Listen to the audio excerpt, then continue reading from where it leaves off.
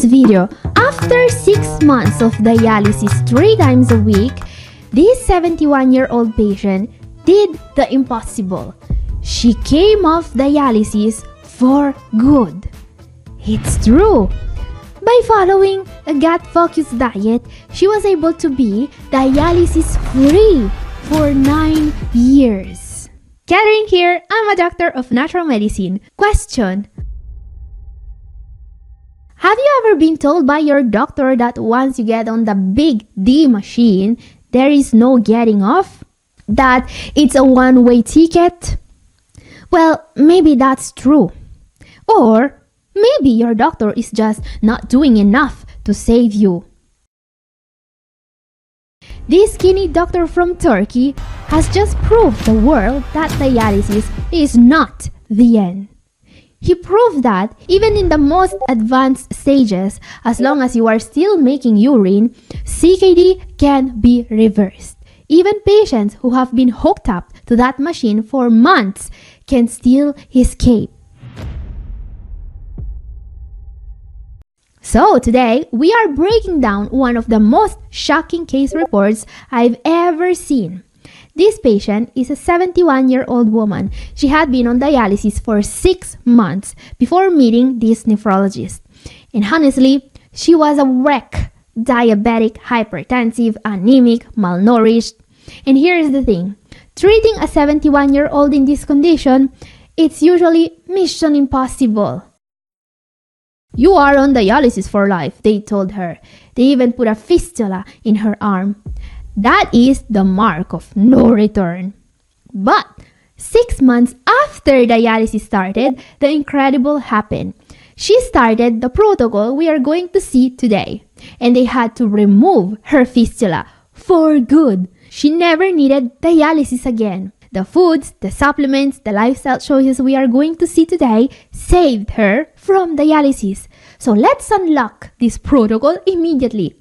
But do not skip the end of this video. I will share the secret weapon, the specific supplement this doctor used to kickstart this 71-year-old patient out of dialysis. Don't miss it. And if you know someone who needs hope, share this video with them right now. Okay guys, let's start with the most important step, the diet. This entire miracle is built on probiotic-rich foods. And the first one, it's a game changer. It's called jujube vinegar. What is jujube vinegar and how is it going to help the kidneys? This is a fermented vinegar made from the jujube fruit. Pretty exotic, huh? And here is the secret. It's raw, it's unfiltered, and it contains the mother. That is a thriving colony of beneficial bacteria that your kidneys are desperate for. Science shows that jujube vinegar increases lactobacillus in the gut. But why do we care, you ask? Because when lactobacillus goes up, uremic toxins go down. And those toxins are what put people on dialysis. Now, I know jujube vinegar can be hard to find, but don't worry, the paper gives us a common alternative, raw apple cider vinegar, or ACV in short. I have mentioned this 1,000 times on Double O Kidney, and this case study proves I was right. Why ACV? Probiotics! ACV has the mother too. Even a tiny amount, just 3 milliliters a day, floods your gut with kidney-saving bacteria. And trust me guys, improving your gut health is the fastest backdoor to saving your kidneys. In fact, the diet that got this 71-year-old woman off dialysis, it's a probiotic bomb. Breakfast, lunch, dinner, probiotics everywhere. Like sauerkraut. This is fermented cabbage, right? If you have never tried it, you may be interested in knowing it can contain millions of good bacteria per gram. But look at the dose. She is eating a tiny amount, just 2 tablespoons. But here is the catch. You cannot eat the cheap stuff in a can. It must be raw. It must be unpasteurized. Pasteurization kills the bacteria. It kills the medicine. You need the stuff found in the refrigerated section. Raw live cultures. Yes, it's salty, but you only eat a tiny bit. So here is the blueprint. I made a table of the exact probiotic foods she ate. Take a screenshot. No matter the stage of CKD you are in, this is your shopping list for saving your kidneys.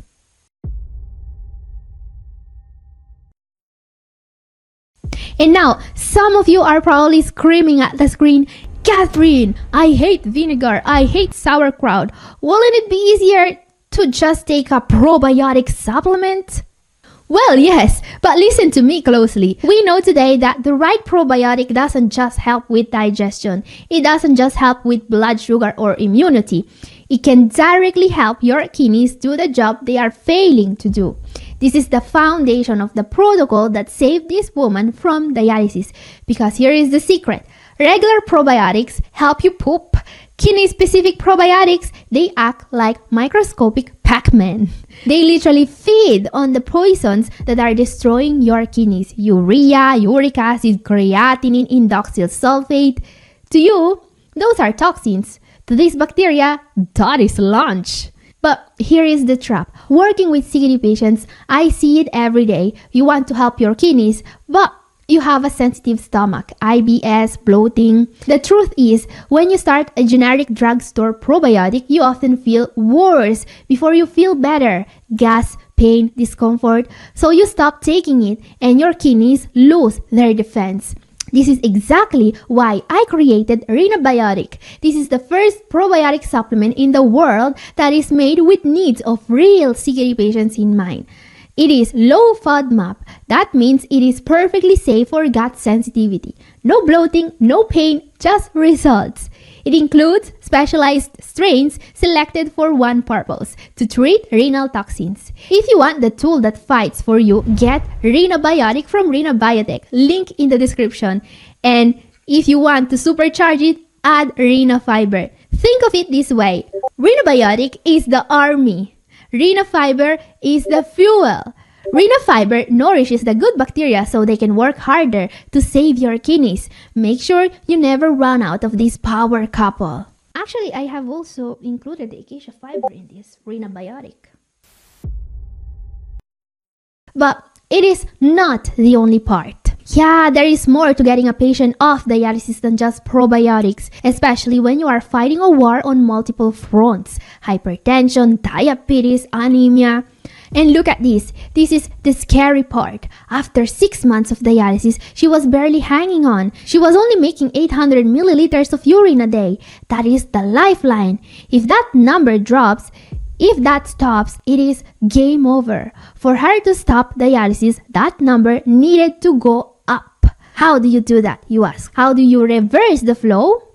Well, the method used to save this woman is fascinating. It wasn't about treating a kidney. It was about treating the whole human. To escape the machine, she was prescribed a protective diet. Yes, prescribed by her nephrologist. She was prescribed exercise, but done in a very peculiar way we will see in a moment. She was counseled on motivation because the mind gives up before the body does, and she was taught to control fluids naturally, not with a machine. And to top it off, the doctor who published this study said something bold. He said that all drugs should be prescribed by a nephrologist who puts kidney health first. Now, I have to ask you, is your doctor doing any of that? Are they helping you with a diet strategy? Are they checking your motivation? Are they even checking if your medications are silently damaging your kidneys? Please let me know in the comments, because in my experience, most doctors are more worried about getting you started on dialysis than helping you avoid it. But hey, maybe that's just me. You tell me. Okay guys, let's move on to the next part of the protocol. Let's talk about getting rid of excess fluids naturally. We just saw how to reduce toxin buildup, but that's not enough to get dialysis patients to stop dialysis, because clearing toxins is an important job your kidneys do, but it's not the only job they have. Yeah, your kidneys are the organ equivalent of single mothers with 3 children. They have many life-sustaining jobs, and balancing electrolytes and removing excess fluids from the body is one of them. And that task, it is literally vital. When fluids build up, they can cause a lot of problems: swelling, high blood pressure, trouble breathing, heart failure.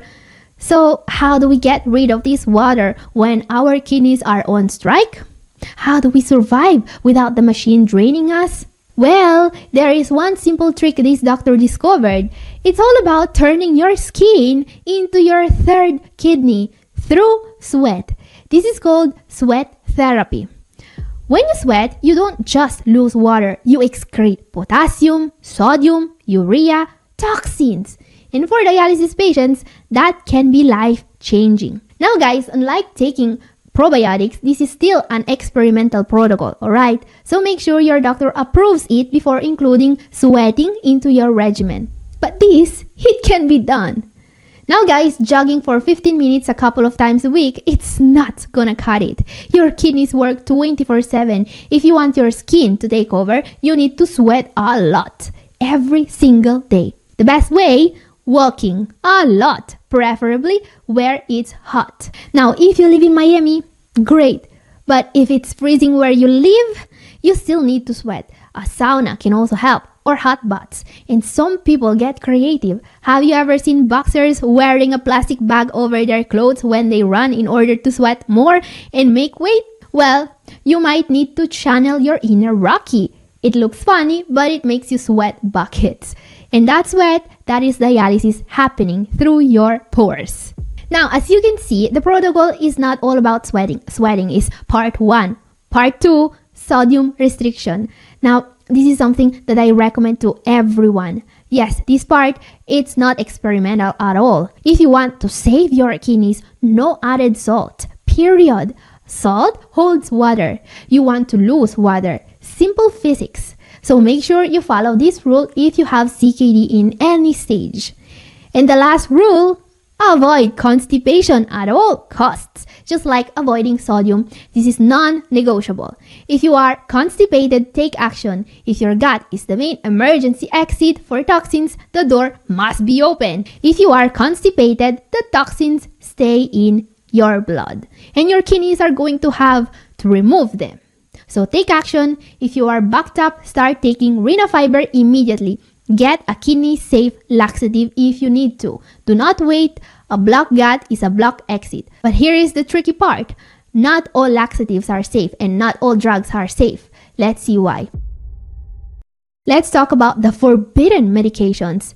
The drugs that might be keeping you on dialysis or that may be driving your kidneys to failure. So, as you can imagine, most of these are for blood pressure. I mean, we just spent 5 minutes talking about sweating to lower pressure. That should be a clue that the pills might be the problem. So, let's talk about the dangerous stuff first. The medications CKD patients in the advanced stages should not be taking. First, potassium-sparing diuretics, spironolactone. If you are stage 4 or 5, I hope you aren't taking this. I can spike your potassium to lethal levels. Next, ARBs and ACE inhibitors, lisinopril, losartan, these are standard for early kidney disease. But when kidney function is critically low, they can reduce the filtration pressure too much. They can actually stop the kidneys from filtering. Bottom line, the less medication you need, the better. That is why we do the diet. That is why we do the sweat therapy. Now, do not misunderstand me. I am not telling you to flush your pills down the toilet today. That is how you get a stroke. You cannot walk around with a blood pressure of 200 over 160. The goal is to do the natural work first. Sweat, diet, fluid control. Get the pressure down naturally so that your doctor can lower the meds safely. That is the path to freedom. So first, you improve your diet and lifestyle. Second, your doctor reduces your medications. Not the other way around. I hope this is clear. And now, the last part of the protocol. As I said, to stop dialysis, you need one thing: urine. If you don't make urine, the fluid has nowhere to go. And if the fluid stays, you need the machine. But what if your kidneys are asleep? What if they need a jump start? There is one supplement that has shown incredible success in the medical literature. One molecule that can wake the kidneys up. I am talking about CoQ10. Now, CoQ10 is in my daily renal multivitamin, Rena Best. All my patients take it, but for this purpose, it is special. It is probably the only molecule on earth used alone to kickstart end-stage kidney back to life. Look at this paper. 21 dialysis patients. They gave them CoQ10. 9 of them were able to get off dialysis completely. 9 out of 21. That is almost 50%. Their urine output went from a trickle 500 milliliters to a river over 1500 milliliters per day in just a few weeks. This is the power of cellular energy, and that is exactly why CoQ10 is non-negotiable for my patients.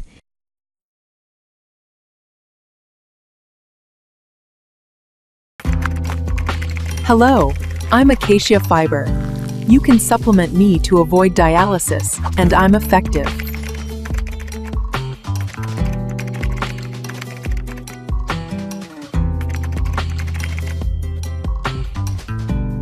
And if you want to learn more about the incredible power of antioxidants like CoQ10, watch this video up here. And this is all for today. Thank you for watching. God bless you all. Bye-bye. Happy New Year.